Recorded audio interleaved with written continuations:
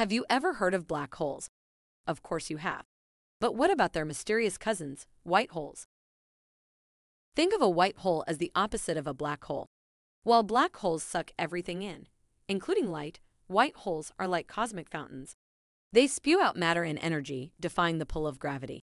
Imagine a water fountain that's gushing out not just water, but everything it ever took in. Here's the catch. White holes are purely theoretical for now. They're like the unicorns of astrophysics.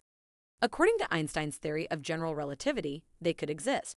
But despite our advanced telescopes and technology, we haven't found any concrete evidence yet.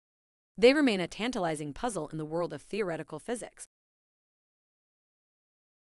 Fun fact: if white holes do exist, they could be gateways to other universes or dimensions.